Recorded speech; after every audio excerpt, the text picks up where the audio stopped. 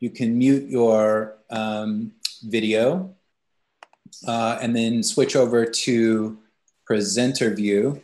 We're just going to wait for a few more people. We'll hold for a few minutes. Speaker view, sorry. Yeah.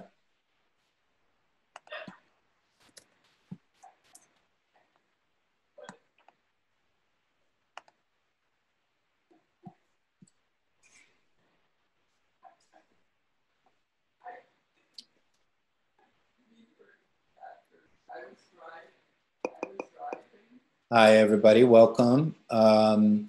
So we're just asking everyone if you can mute your video and then switch over to the speaker view. I think that will be the best option for the initial part of the meeting. If you have any questions along the way, you can feel free to post them in the chat, but we will have a Q&A section later on, and we'll happily take questions.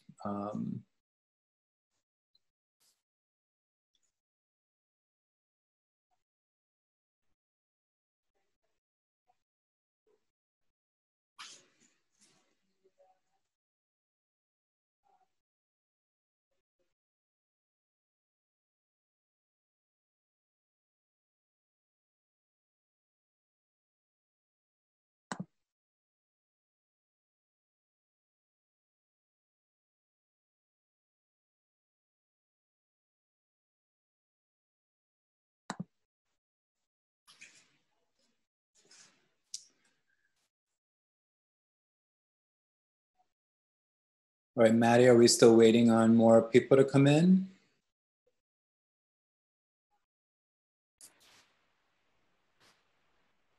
I think we could get started if we want to, and I can just keep letting people in as they join the waiting room. Okay, sounds good. So again, we're just asking everyone if you can mute your video. If you could go ahead and mute your video and then switch over to the speaker view mode, that would be great. You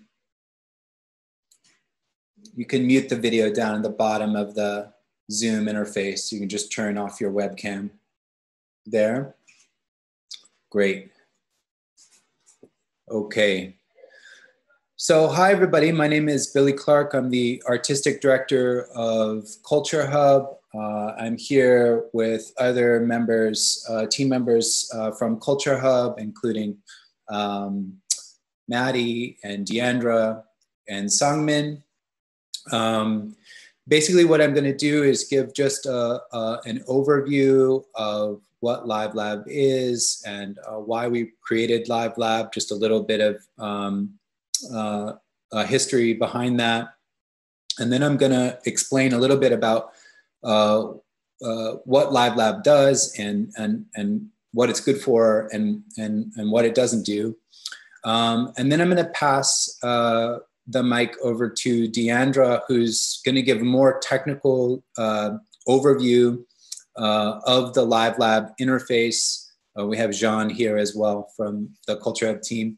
And then we'll show a workflow that uses LiveLab to do multi-locational live streaming. I'll start with a little bit of just a background on LiveLab and how it came about and what it does. So about when CultureHub was founded by La Mama and the Seoul Institute of the Arts about 10 years ago, just over 10 years ago, we started exploring the internet as a mechanism for creating multi-locational events, both in the performing arts and education, but over the course of our 10 years, we've worked extensively using a variety of different technologies to basically connect venues in different locations. for the purpose of creating sort of telematic exchanges. And so LiveLab came about out of sort of frustrations with existing tools that were available in the marketplace. We were working a lot with hardware video conferencing systems, and these had a lot of limitations. The first problem that we had with them is they were extremely costly. They cost sometimes upwards of $30,000. And while they were good at transmitting low latency and high resolution video and audio streams, they were extremely challenging to implement and to use and to maintain. And one of the biggest challenges that we faced was, obviously the lack of access based on cost and also based on just the technical know-how and infrastructure that you would need to implement these tools, but also in the way that they were designed not for the creative industries. And so the user interfaces and the way that they routed media didn't really work always in the way that creative artists wanted to use these tools. And so we began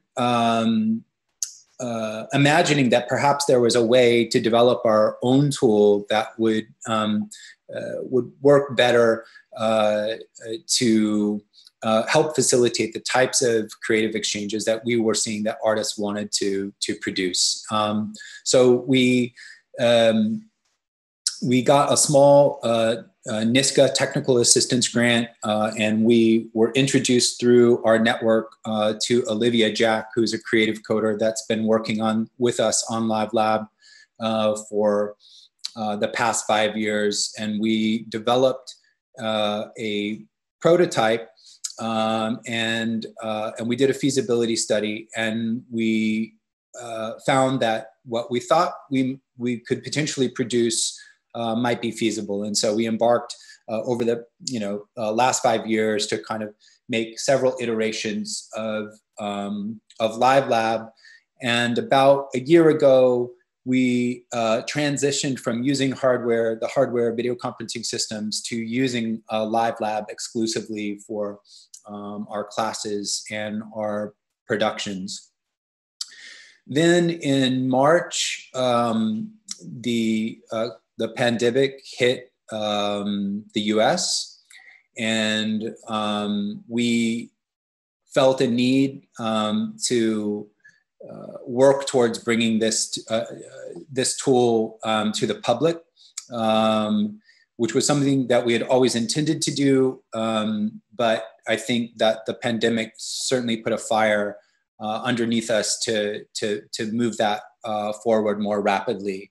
So we launched a collaborative program with La Mama called Downtown Variety, a weekly variety show that was produced using LiveLab and streamed online for audiences to watch. And along that process of producing this weekly show, we were also testing and working with creative coders. I think Tong is in the house as well, who is another contributor to the LiveLab project. And basically, ultimately, over the course of about a 2-month period, we were able to polish and restructure the code of LiveLab in order to create a public release. So now LiveLab is publicly available in beta form at livelab.app. And we are trying to build a community around it and also explore how people want to use it and what new features we should be thinking about, including tracking down bugs, et cetera, et cetera. So this is the first of what we hope will become a monthly meetup. And while we will maybe take kind of a lead, the CultureHub team will take a lead sort of providing instruction and information about LiveLab in the initial few sessions of this meetup.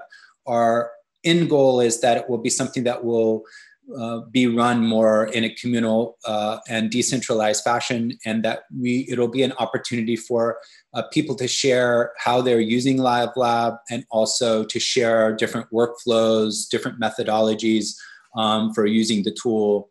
And so, yeah, I think that's a pretty good overview of why, what LiveLab, the background on LiveLab, and why we're here today.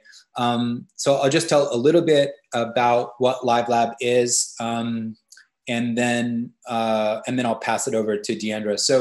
So our original intention for LiveLab was, as I mentioned, was to replace video conferencing systems. So as we were developing LiveLab, we always imagined that it would basically be a router for audio, video, and data, and that these would be, the tool would be really used to link physical locations in space. So you could take your video feeds and you could spatialize them around your venue for whatever type of exchange that you were doing with remote locations.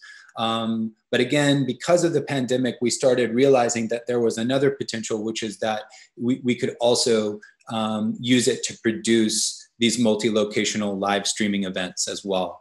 And so I think that what we're going to focus on today is really on that workflow and how we use LiveLab, what LiveLab does, and then how you use other pieces of software to then route the video conferencing feeds that are within LiveLab out to a live stream. And without further ado, I'm going to pass the mic over to Deandra. Hey everyone, I'm Deandra, and yeah, nice to meet you all virtually. Before we jump into LiveLab, I know we're going to have a lot of questions, and we're going to get to kind of a Q&A section toward the end. So as your questions kind of come to you, you can just write them in the chat, and once we get to the end, we'll fill through some of those. Any issues you may be having, again, you can write that in the chat to Maddie, and Maddie probably will, feed that to us. If we have to stop at any point, just let us know.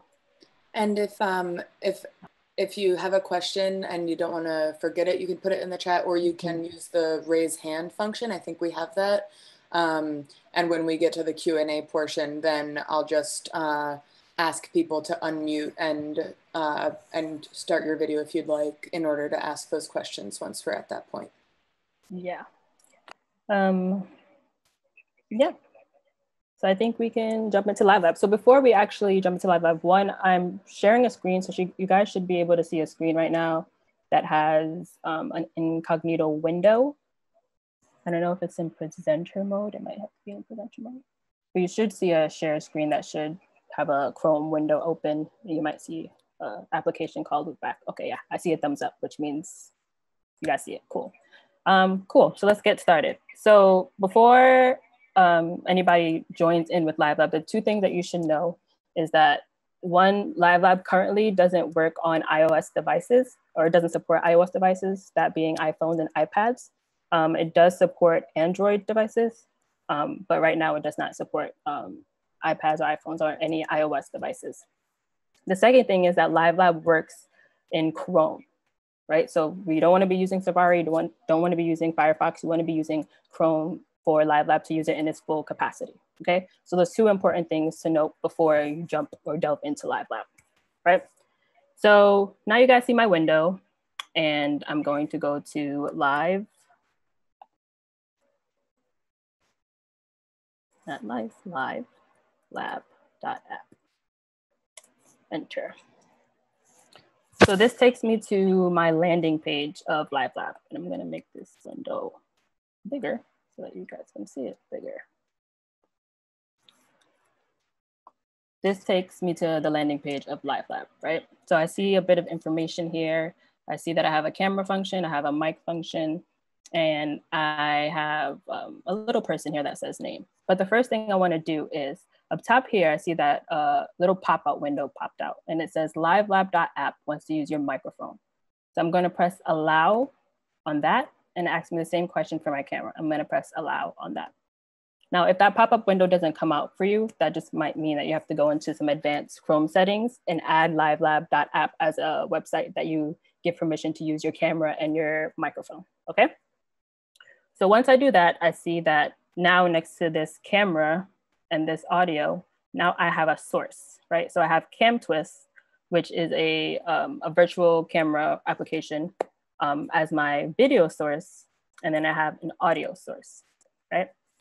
So I'm gonna leave CamTwist for now as my video source, and I'm gonna leave this microphone as my audio source. Now, you do have the option to join into LiveLab with no video and no audio. That might be helpful for maybe a technician who wants to kind of be a fly on the wall, make sure everything's going well in LiveLab, but necessarily doesn't want to take up space in the room, right? You have the option to join LiveLab with no video and no audio. You will still be able to chat, you just wouldn't be able to talk or nobody would see your video, right? And if I click on that drop down, you'll see that you have those options. You have the no video option, and for the mic, you have the no audio option. So now under that, I'm gonna write my name where it says name. I'm gonna put Deandra, so everybody knows who I am. And then I'm gonna head over to this settings button. So if I click on the settings button, it takes me into a window that's just some advanced settings. So you have the option to change your video resolution. So under width and height, you can change your video resolution to whatever you need it to be, right? And the way to verify that is if you go up here a little bit and you see where it says video preview, next to video preview right now, it says 640 by 360. So that's the resolution I would be going into LiveLab at. So this verifies next to video preview where it says that resolution, that verifies the resolution you're going into LiveLab with, okay? You also have the same options. You have the video input, so you can select your video source from here. You can select your audio source from here. And then if you scroll down, you have some audio processing options. So if you're doing something that's more audio-based, you can play with having echo cancellation, audio gain, and noise suppression unchecked, right? So this window is just some advanced settings that you can play with before going into LiveLab. So for now, I'm gonna save, and I have everything set up. So I have my audio source, I have my video source, I have my name, all that stuff. So I'm gonna press start, and I'm gonna join. So now I'm in LiveLab, but I want other people to join into my LiveLab room. So how do I do that? So what I'm gonna do is, I'm gonna copy that URL. I'm gonna go to my email, and I'm gonna email that to some people so that they can join.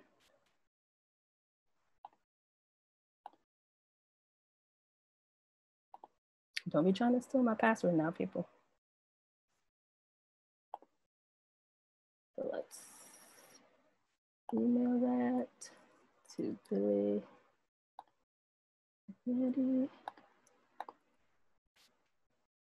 Sent. So I've emailed that to Billy and Maddie, and that link lives on. So if by chance that it's you creating a link that will later exist, so you might not need it currently, you might need it later on, that link will still exist, right? Because you just sent this to somebody. So if you need to get back to that link, you can just click on that link you sent, and it'll take you back to that room, right? So I sent them that link. All they have to do is click on the link. It'll take them to the landing page of LiveLab. They'll put all their information in and they'll join. Bam, Maddie is here. So now if I hover over my CamTwist feed, right? At the bottom of my CamTwist feed, it says my name, it says Deandra. Then next to my name, it has a little camera function. So if I click on that function, what it does is it mutes my video, right? And if you also hover over those icons, it will tell you what they do as well. So that mutes my video. Now next to that, there's a little microphone. If I click on that, that mutes my audio, right? So I have something, I can mute my video, I can mute my audio. Now to the right of that, you have a little box with an arrow that comes out of it. I click on that. it popped me up into another window. But what that does is it creates, let me bring it out. Come on, baby.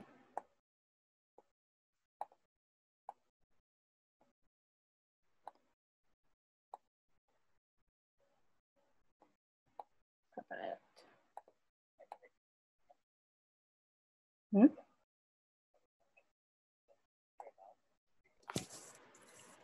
Say it again. There you go. So I'll pop out that window. And what it does is it creates, excuse me, it creates an output window that I can use, for example, for if I have an external monitor and I want to take somebody's feed and I want to connect it to that external monitor, I can drag that feed into the external monitor. If I have a projector and I want to have a feed in, in that projector, I can take that feed and put it into a projector, right? And you can do that for the feeds, all the feeds in the room. So I can do that for Billy's feed. If I hover over Billy's feed, let me just take the window up a little bit. If I hover over Billy's feed, I have that option to pop out his window as well, right? And I can move him around wherever I want to move him. And I also have that same option for Maddie. If I pop her out, I can move her wherever I want to, right? So now if I pivot to the right, I see that next to Maddie's feed, there's a bunch of icons on the right-hand side. Let me see if I can make this a little bigger so you can see clearer. So we're gonna go from top to bottom. So the first icon is that same function as the video, the camera one that we did over my CamTwist feed. So if I do that, mutes the video. Same audio. If I click on that, that mutes my audio. Under that, in that little monitor with the plus sign in it, that allows me to share my screen. So I can share my entire screen. I can share a specific application window. So if I have iTunes open, if I have OBS open, I can share that specific window. And then I have a Chrome tab option. So if I have a specific Chrome tab I want to share, I can do that. Now under that, I have a little round circle with a plus in it. Click on that, what that allows me to do is add another media stream. And the way that that works is, or the way it can be useful is, for example, I can say I have two camera feeds. So I have my FaceTime camera, but I want another view. So I want a view from a webcam, for example. I can add another video input source. So in this dropdown, I can select another video input source or audio if you're using audio. And then I'll be able to add that into this room, right? So I have my source that I joined the room with initially, and then I can add another video or audio source, right? Now under that, I have the hang up, which I'm not gonna press on now because take me out of the room. If you go further down in this little settings button, I'm gonna click on that, and that's gonna pop out a window. The first thing I'm gonna do is I'm gonna uncheck the stretch to fit. And now you see that I actually can see the actual resolutions of Maddie. I see that Maddie's coming in not a 16:9, but you can see that my CamTwist is, right? So now I can see their actual resolution. I can see the room that they have in their video. Now under that, I have column layout. If I click on column layout, what that does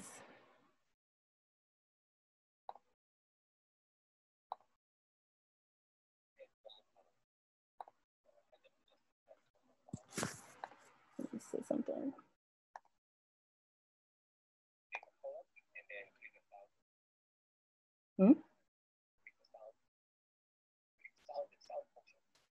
Yeah, what that does is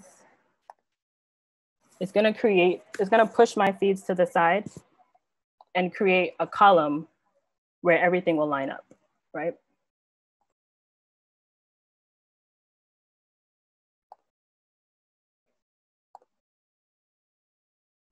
I'm gonna exit out of these. Yeah, so now you see a better idea. Let's look at the chat. So now you see that these columns are no longer, or these pop-out windows are no longer covering Maddie's feed, right? They pushed our feeds to the side and they created a column that then all the little icons I click on, it will pop into that column. Now in that settings button, we also have a number of output switchers function. And we'll come back to that. Let me just finish all the icons and then we'll come back to the number of output switchers, because that will allow us to go into window capture and streaming. I'm gonna X out of that settings. And one thing to note is that any changes you make, so for example, if I click on that stretch to fit or uncheck that stretch to fit, that's all on the end user side. So that only affects what I see on my side. That's not gonna affect what everybody sees in their layout. If Billy wants to see the same layout as that, he's gonna have to uncheck it on his side. So any changes I make on my side of LiveLab does not affect the whole room. It only affects what I personally, Deandra, see, okay? That's an important note to keep in mind. So I'm gonna X out of that for now. Under that settings button, I also have an audio mixer. So what that allows me to do is it allows me to control the volume of Maddie and Billy as well as the overall output sound.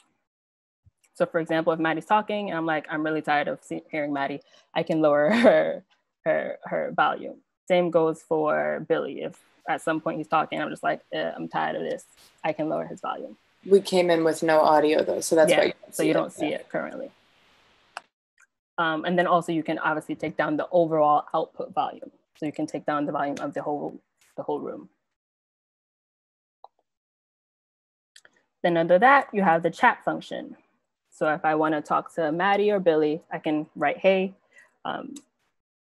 Again, if you end up joining in LiveLab for some reason with no video, no audio, for example, they've joined in with no audio, so maybe we need to communicate, I can chat with them, I can write, hey, and we can chat in that chat function. And that chat function goes to everybody. So if you send a chat, be mindful that everybody can see it. It's not, I'm just sending a chat to Maddie, it's I'm sending a chat to the whole room, okay?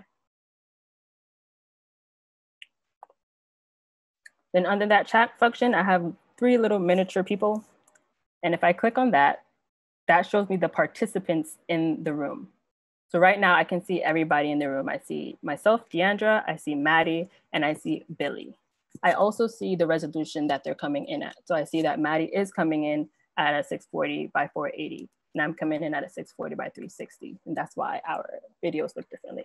Also the same for Billy. He's coming in at a 640 by 480 at 30 frames per second, right? So that's a good thing to note also when maybe you have somebody that's in the room with no video, no audio. You can probably see them participants, but you just won't physically see them in the space, right? So let me X out of that. Now I'm gonna go back to that settings button. I'm gonna click on that settings button and I'm gonna go to number of output switchers. So in LiveLab, the cool thing is that we have video switchers built in. So what I can do is I can create an output window and I can switch between feeds in LiveLab with, for example, if I just want one output window, I can switch between Maddie, my own feed, and Billy, right? So let me show you an example of that. So I'm gonna create one switcher for now.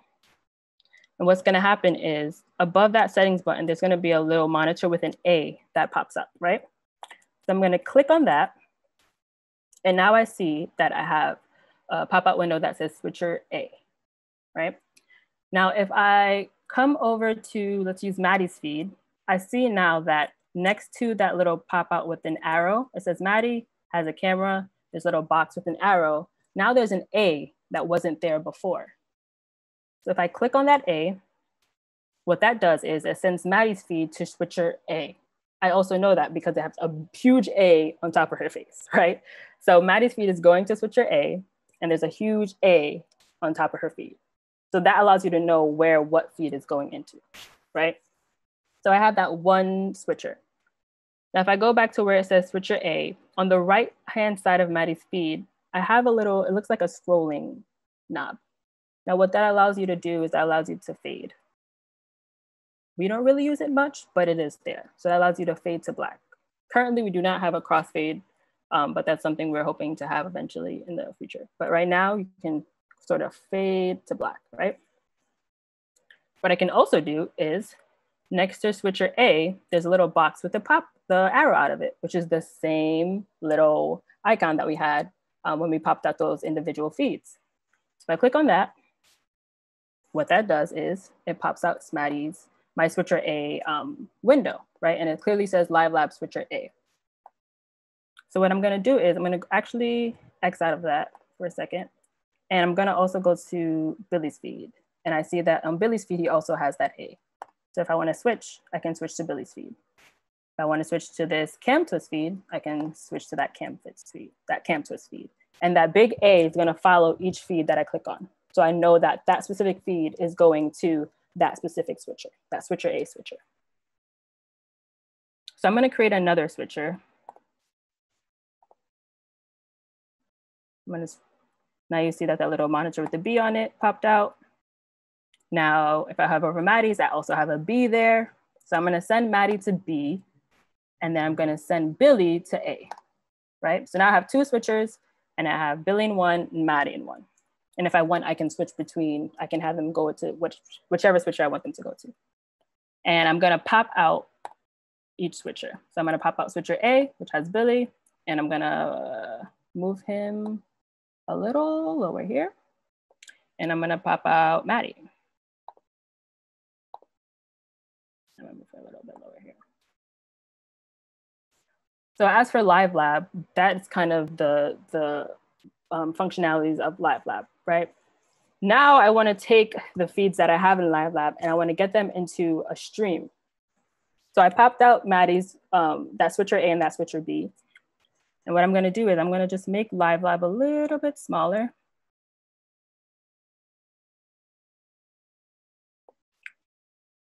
And now I see that I have Maddie and Billy's, that LiveLab switcher A and switcher B here. One thing to note also is that right now, well, LiveLab has a max of 4 switchers. I don't imagine anybody would need more than that, but if they do, at that point, then you would have to pop out those individual feeds, right? But right now I have 2 switchers. I have switcher A, switcher B. So now what I'm gonna do is I'm gonna focus on audio for a quick second, because now I have their video feeds, now I have to get their audio feeds. So for Mac, we use an application called Loopback. The equivalent of that for Windows would be Voice Meter. And what it allows me to do is it allows me to capture my Chrome audio, and then my streaming encoder, my streaming application will be able to grab Loopback as the audio input. But I'll show you obviously how to do that. So right now I have Loopback open. And what I'm gonna do is at the bottom left-hand side, I'm gonna create a new virtual device. I'm gonna change it to input for now, so I know which one to switch. Press enter. I'm gonna select under sources, I'm gonna select this pass-through. And then at the bottom, there's a little trash with a delete. I'm gonna click on that to delete that pass-through because we don't need that. Now next to sources, there's a little plus with an arrow. I'm gonna click on that drop down. And as you can see, I have an abundance of applications I can use. So I can be catching the audio from OBS. I can be catching the audio from Zoom. If I have something like iTunes open, I can catch the audio from there, or Spotify. So you can catch audio from multiple applications. But for right now, I need it from LiveLab. So I'm gonna select Google Chrome, right? And now I have,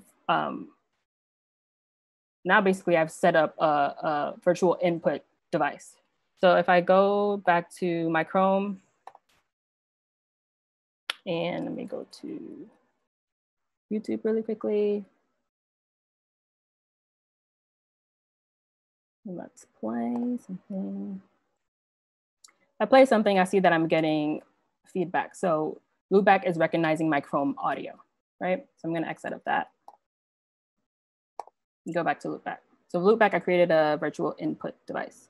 But now I need to hear that sound, right? So what I'm gonna do is I'm going at the bottom left-hand side where it says new virtual device. Again, I'm gonna click on that and I'm gonna create a monitoring setup. So I'm gonna type in monitoring. I'm gonna do the same thing I did before. I'm gonna select on that pass-through. I'm going to delete it. I'm going to add Google Chrome. Now, if I, next to sources, it says output channels, and next to output channels, it says monitor. What I'm gonna do is I'm going to add my internal speakers as my monitoring system. And now I have both an input device that I can take into Streamlabs, and I also have a monitoring system that I'll be able to hear what's going on and monitor the sound, right? Now again, for Windows, this would be equivalent, the equivalent would be Voicemeeter. Voicemeeter is free, loopback is not. After 20 minutes, loopback creates static sound, and it is $100, I believe. I think it's just one flat rate of $100. So that's one thing to keep in mind when looking into it. So make that smaller.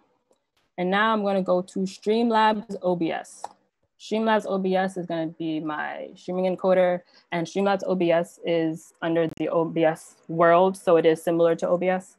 I think it just depends on what you need it for and what your preferences are. We like it for window capture, so we use Streamlabs OBS versus regular OBS, but again, it's all in your preference. But it is very, very similar in that you can lay it out the same, you add your sources the same, you stream the same. So if you know OBS, you will know pretty much Streamlabs OBS. So now I have Streamlabs OBS open. The first thing I'm going to do is I'm going to select this little 4 box at the left-hand side. What that allows me to do is that allows me to customize my layout. So I'm going to customize it similar to how I have OBS, right? So I have a scene selector, I have a source selector, I have an audio mixer, and at the top, I'll be able to see what I'm doing. The next thing I'm going to do is I'm going to go to my settings. So at the bottom left-hand side, I'm going to go to, I believe it's output. Let's see.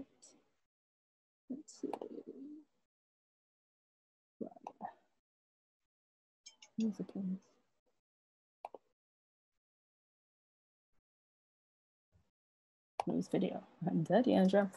Video. I'm going to go to video. And where it says base canvas resolution, I want to make sure that my canvas is the size of what I'm streaming to. So my resolution for streaming, I'm going to make 720. So I want to make sure that my base canvas is 1280 by 720. Again, that's going to change depending on what you're streaming with and what you're doing. But for us, it's 1280 by 720. Then I'm going to select done. And I'm also going to select save changes for the custom layouts that I've created. I think we're in studio mode.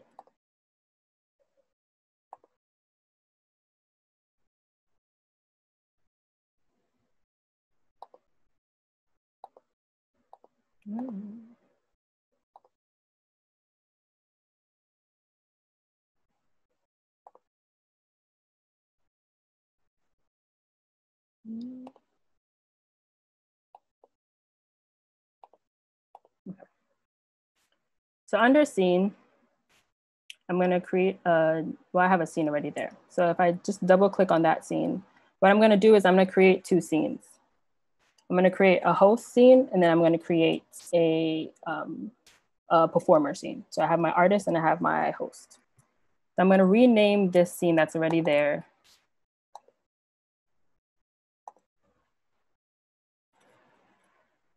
Host. And done. Now, if I go next to the scenes, I see that I have a source. So here, this is where I'm going to be selecting my switcher. So I'm going to select that little plus button. I'm going to select window capture, add source. Then I'm going to rename it host and add source. Then I'm in this little drop down, I'm going to select what I want it to be. So I know that Maddie's going to switcher B. So I'm going to select switcher B, and Maddie's going to be my host in this scenario, in most scenarios, because she hosts Downtown Variety too. So I'm going to select switcher B, and I'm going to select done. So now Maddie is my host, and I see that I have Maddie's feed in here. Now right now it's in studio mode. but we're gonna work with it. So now I'm gonna right click on Maddie's feed, which is also the canvas. I'm gonna right click on that. I'm gonna drop down to transform, and I'm gonna select fit to screen. Then I'm gonna right click again on Maddie's feed in that canvas, transform, edit transform. And in Maddie's feed, you can see at the top, it says blank, and I have all that information that I really don't want. So I'm gonna crop the top out. I'm gonna guesstimate at like a 54. I'm gonna press done. Again, I'm gonna right click on Maddie's feed, transform, fit to screen. And now I have Maddie's feed in Streamlabs, right? Now I have Maddie's feed, but I don't have her audio. So now in that same plus button, I'm gonna select that plus button. I'm going to select audio input capture. Oh, but I don't have my audio coming in. Should I? Oh, that's fine. We saw that we got some feedback when I played that YouTube video. So we know that in Chrome, we're getting audio. So you're good. Add source. I'm gonna name it, I'll just name it Loopback because it's coming from Loopback. But I can also name it Maddie's or just Chrome. I'll name it Loopback. Same thing, that drop down, I'm gonna select input, which is what I named my, my Loopback audio input, and then done. So now I have Maddie's feed and Maddie's audio. So I have the host feed and the host audio. Now I want to create something for my my artist, which is Billy. He's the talent. So I'm going to rename that to artist. Done. I created a new scene. Again, I'm going to go to source, click that plus button next to source, select window capture, add source. I'm gonna uncheck this and I'm gonna do add new source instead. I'm gonna name this artist, add source. Again, in that dropdown, now I'm gonna select switcher A, press done, and now I have Billy's feed. I'm going to transform his stuff. I'm gonna right click, transform, fit to screen. Again, right click, transform, edit transform. I'm gonna crop the top of that information that I don't need. Again, he estimated about 54, done. And then right click again, transform, fit to screen. So now I have Billy's feed. Again, I need Billy's audio. So I need the Chrome audio, the loopback audio. So I'm gonna add another source. I'm gonna add input capture, audio input capture, add source. And I don't need to add a new source because it's all that same loopback feed, all that same loopback input. So instead of doing add new source instead, I'm just gonna select my loopback and I'm gonna add that same source. So now I have Billy's feed and his audio. And now I can switch between host and artist, right? What I also can do is if I go back to LiveLab and I wanna make Maddie go to switcher A, I can click A and Maddie will switch to switcher A, right? Now in Streamlabs, you also can do PIP. So you can have two people next to each other and talking to each other. You can do pretty basic, basic video processing. Like you can do a little bit of composite, maybe take some saturation out. That's super, super basic. If you want to delve deeper into maybe effects, you would need another application. For example, the one we use being VDMX. But yeah, that's Streamlabs. So you created a host and you created an artist. Now I want to stream, right?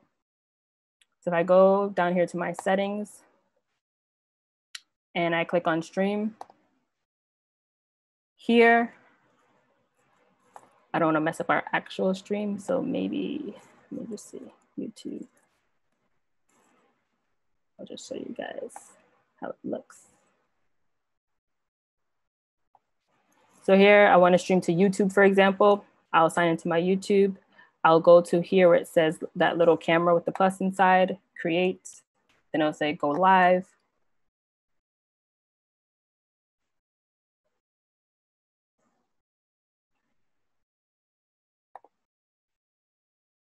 From there, I'll put in my stream information. So I'll put my name. It's unlisted because this is a test.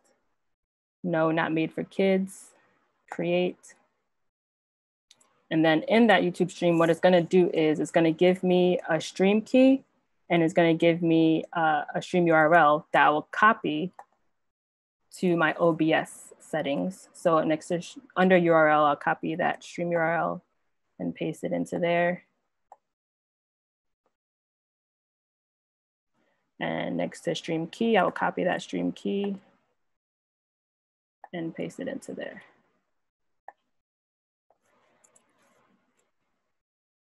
Then done. All right. So basically I filled all that information in. So once I was ready to go live, I would just press go live at the bottom of Streamlabs. And then I also would go live here in YouTube, and then I'll be live to YouTube. All right. So that's the basic workflow of getting feeds from LiveLab into Streamlabs. You create output windows or output switchers. You make sure you capture your audio from Chrome in application. We use Loopback. You can use something like Black Hole or Soundflower. I know I don't think they create for Soundflower, or it doesn't work as much anymore. Then from there, in your streaming encoder, which could be Stream OBS or regular OBS, from there you create your scenes, capture your sources, and then stream to the World Wide Web. And that's my spiel on things. I think now we can get into. Wow, thanks, Deandra. That's awesome. So I think now we're ready to take questions. We've been answering a lot of them in the chat, so obviously feel free to check out the chat if you haven't been. But if you want to raise your hand, we could actually bring you into the stream here if you want to ask your questions. Just keep in mind that we are live streaming, so please make sure that you feel comfortable with that. And Maddie will. I'm gonna ask Justin to unmute. Great. And yeah. Hey. Cool. Hey, quick question.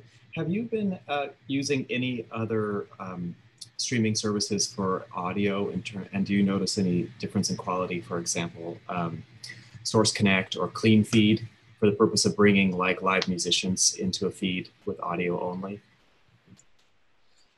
I don't think that we have done that, have experience doing that. Specifically, those we have used in a couple of our productions. And let me see if I can get past my mental block. Songman, are you there?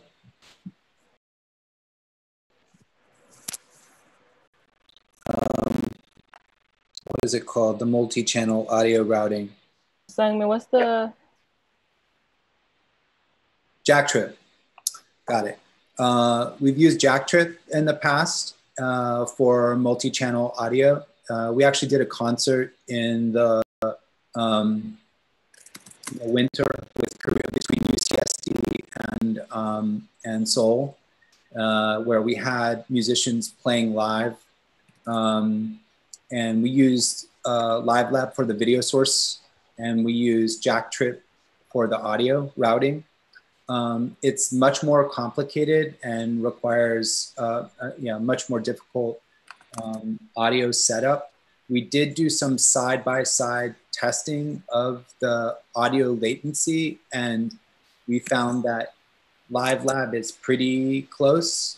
Jacktrip beats it by a little bit.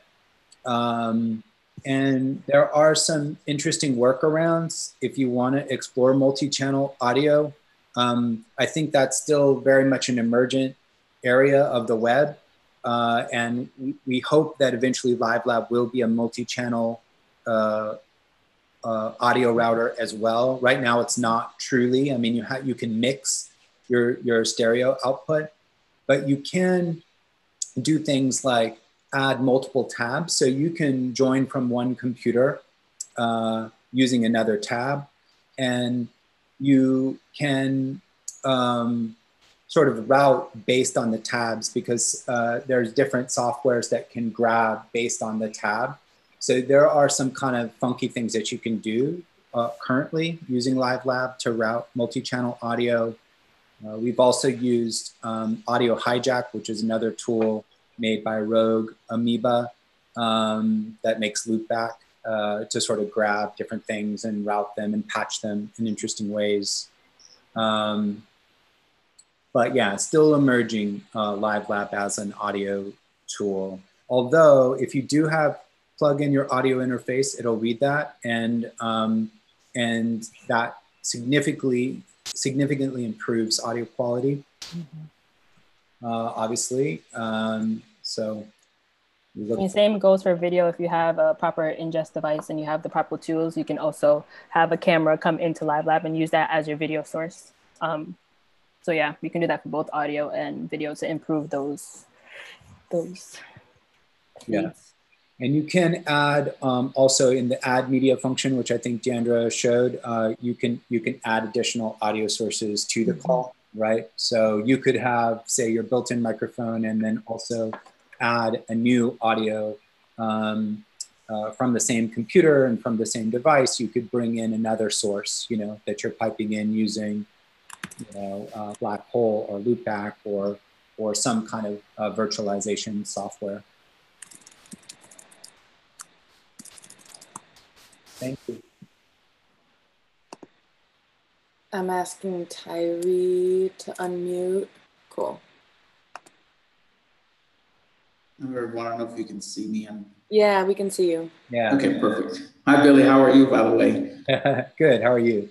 Doing good. So I've used Streamlab OBS, of course, for several of our shows, and I think, Maddie, you probably just answered my question down in the chat. Since it's only 6 to 8 participants, is there at some point the idea to expand this? Because right now, of course, we use, for our 2 shows that we've done here in the spring, we use, of course, Zoom, but of course, you know, we don't know what's going to happen with Zoom. Of course, we can't always rely on it as well. Is there a way to expand the participants that can? So yes, a couple of strategies. So currently what we've been doing, you know, because we're often doing shows that have more than, you know, even in Downtown Variety, we'll have, you know, sometimes 7, you know, including the technicians, right, that are involved, which are also all distributed. You know, maybe we have like 12 or 15 people that are participating in that show.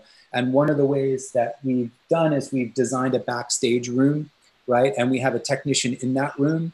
And then that technician is in, we use a sort of comms system, like we've been using FaceTime, sort of what we've settled upon. And we are, you know, all in communication across the multiple locations. And then we're routing people into the stage area as needed. Now, obviously that's not going to solve every single scenario. If you're doing a play and there's supposed to be 8 people on stage, you know, so forth and so on. Basically, there's no limit to how many people can be within a peer-to-peer connection in LiveLab. There's nothing that's stopping you from adding more, except for limitations of bandwidth, CPU, and basically hardware. And those are real limitations. And we sort of feel that, you know, around 6 to 8 is about where it kind of maxes out. CPU starts to really suffer. Now, in terms of future possibilities for expansion. So one of the advantages to WebRTC is that it is peer-to-peer. So it's a disadvantage and an advantage. So it makes it less latent because you're not going through a server. And that also makes it, I think, more, you know, underground in a way, in the sense that you're also not going through some sort of corporation server. They're not extracting data. WebRTC is inherently encrypted, and you're really the server. All the server is doing is making the initial handshake and going, yes, these people want to talk to each other, and then it gets out of the way, and then your computers are connecting to each other through the internet without a server. That being said, that there are some new open source protocols for servers which are designed to expand the capacity of WebRTC, and we are collaborating on another project that has already implemented that, a server infrastructure which allows the scalability to increase to around 30 or 40 using that server, and the performance is really quite good.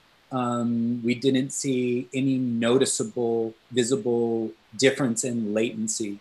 So we are investigating that, whether that can also be, there could be a version of LiveLab which would remain like this for people that are really need very low latent, high resolution production, and then also a version that would be scalable using a server infrastructure. So hopefully something that is not too far in the future, hopefully within this year.